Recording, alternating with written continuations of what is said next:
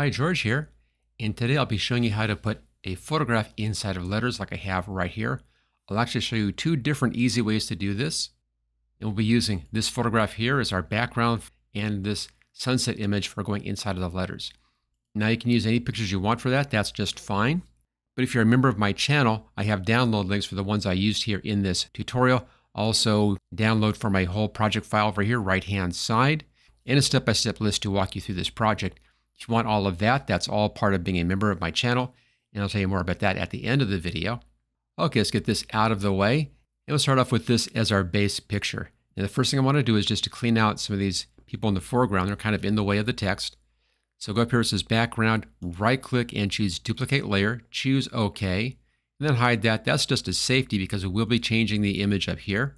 Let's now remove these people using the content-aware fill tool. Just grab any selection tool. I'll use the standard lasso tool here. Just make a nice little fast lasso around this girl in the front. Go up here to Edit. Come down to Fill Selection. Have this set at Content Aware. Choose OK. And that takes care of that. Control D to deselect. If you have somebody with a reflection like that, make sure you get the whole reflection in there as well. Just right around here. There we go.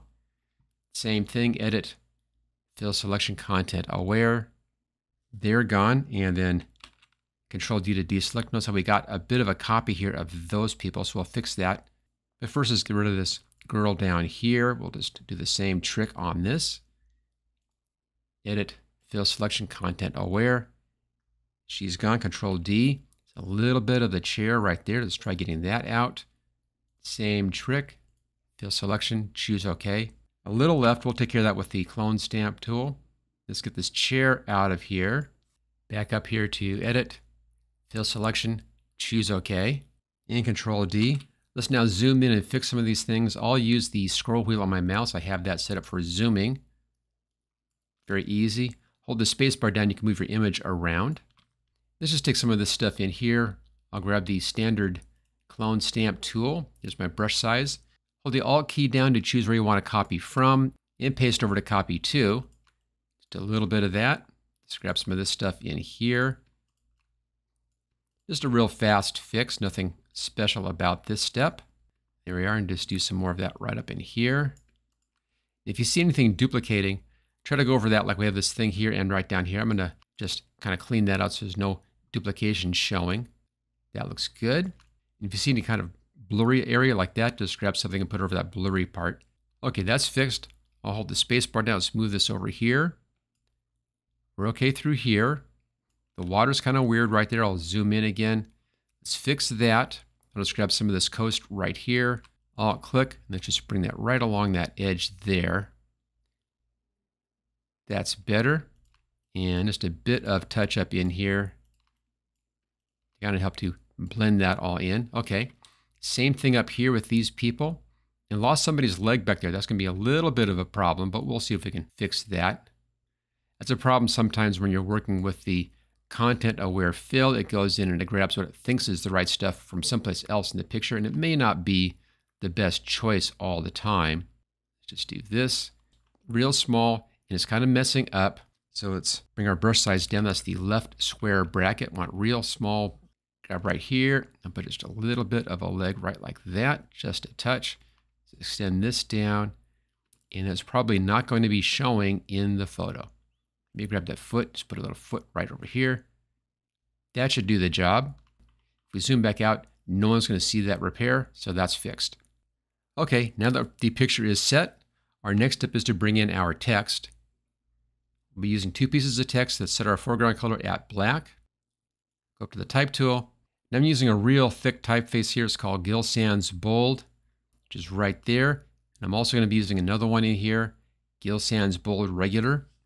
When you put a photo inside of text, you want the thickest typeface you can find so you can actually see the photo. So real thin typefaces like this really don't work out that well, but real thick typefaces like that work out just perfectly. So I'll be using this one for Miami.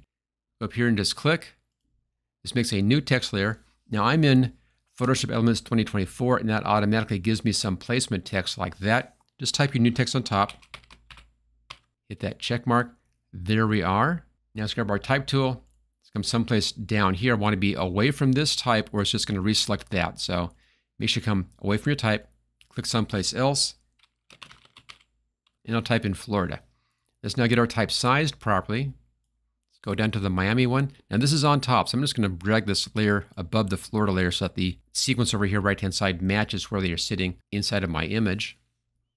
On our Miami layer, let's go back here to our type tool, double click to select it, and come down here where it says size.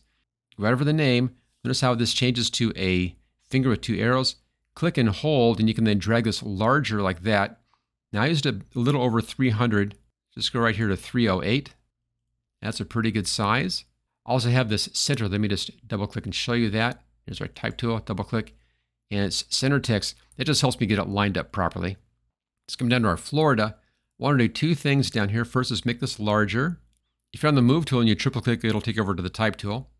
Let's set our size to 308, which is what we used for Miami. I also want a different typeface while still selected. Let's change our typeface. And I'll go right here. Same basic typeface, just a little bit thinner. And here's our two type layers.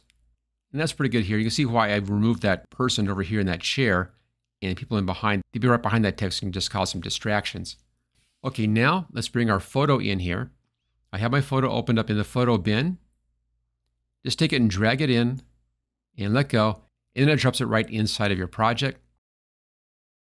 Drag it clear to the top. As I drag that, notice that real thick line? That's where it's going to be sitting when you let go. So I'll put it right here. Our first technique to put it inside of the text is real easy. Just right click on the name and choose Create Clipping Mask, and it goes inside. There we go. Now with this, I'm on the layer. Notice that light blue outline.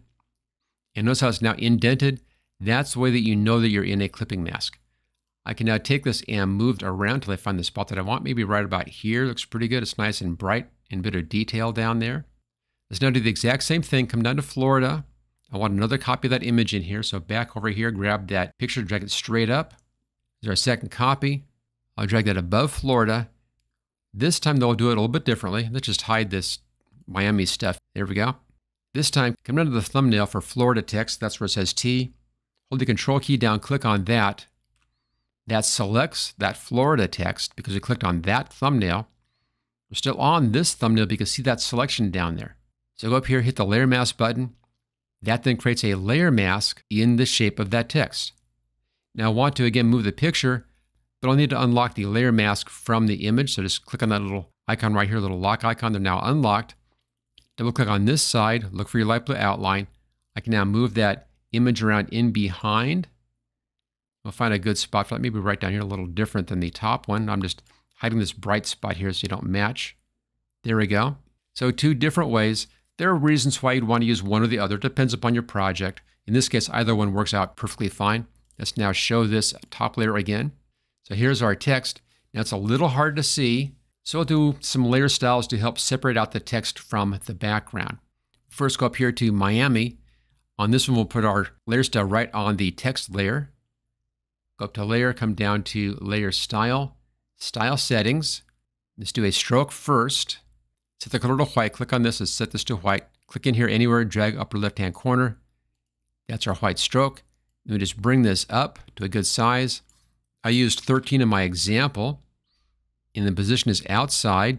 Now you have three options on the position, and that's where the stroke goes. Here's outside, here's inside, it's inside the letters, and here is center. Kind of splits the difference. Choose the one that you like the best. It's a personal preference. I like seeing the whole lettering in there, so I put mine outside. Let's now add the drop shadow on this. Now I always do the drop shadow second after a stroke, and you'll see why in just a second. Mostly because the drop shadow comes in behind the stroke, so you want to be able to see where that is. Let's adjust our lighting angle. I'll put this at 125, kind of upper left-hand corner.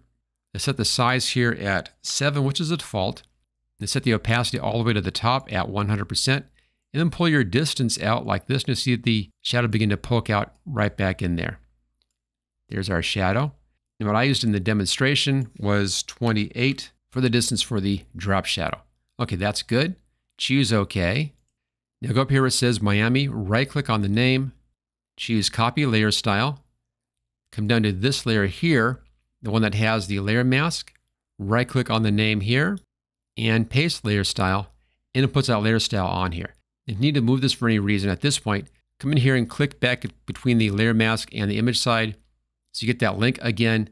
You can now move this around. Now what you're seeing in the background back here, that's this layer underneath. I'll just hide that layer, and that's now out of the way. So don't forget, if you want to move it, make sure you just relink that again. And that's now looking good. Now I want to recolor the background to give a bit more of an older look to it, kind of a 50s look, and also warm it up a little bit. And that's down here on the background copy. So let's change the color of this, just a little tweak. Go up here to Layer, come down to Adjustment Layer, and Photo Filter. Where it says Use Previous Layer, check that, choose OK. That just links it onto that one layer, just like we did up here. The default is the Warming Filter 85. That's what you want anyway. And I have mine set at 38%. I'll just type that in. And there's before and there's after. It's just a little warmer and more of an older style look on that image. I think that looks real nice. There we go. I also want to increase the contrast on that just a little bit. Maybe the saturation as well. We'll do the contrast first here. Leave the layer where it is. Go up to Layer, come down to New Adjustment Layer, and let's do Levels versus Use Previous Layer. Check that again, choose OK. Here's our Levels control. Now to improve the contrast, you move the left and the right side sliders in. The left side darkens the darks, you can see that right there. And I have mine set at 22. The right side lightens the lights.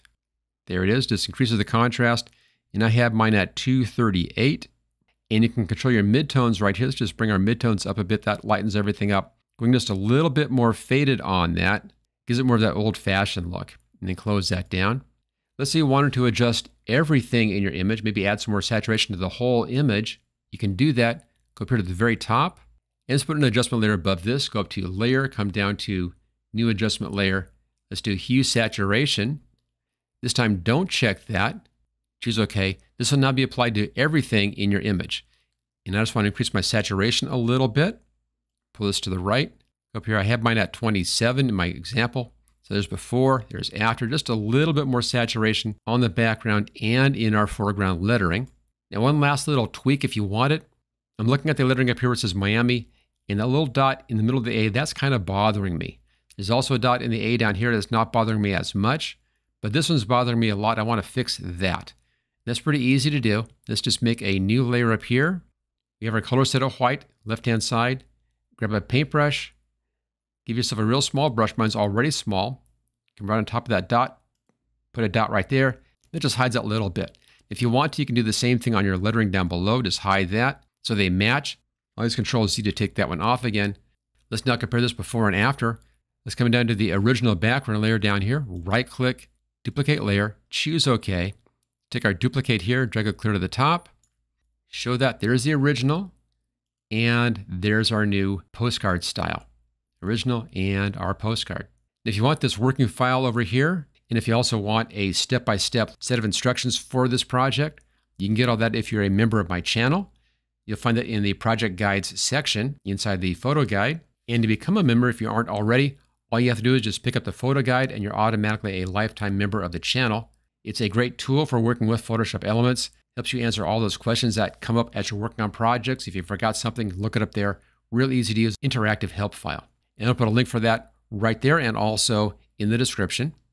If you want to help me make more videos here on YouTube, consider sending me a thanks. And that's the thanks button right down there, bottom right-hand corner of the video. Make sure you hit that like button.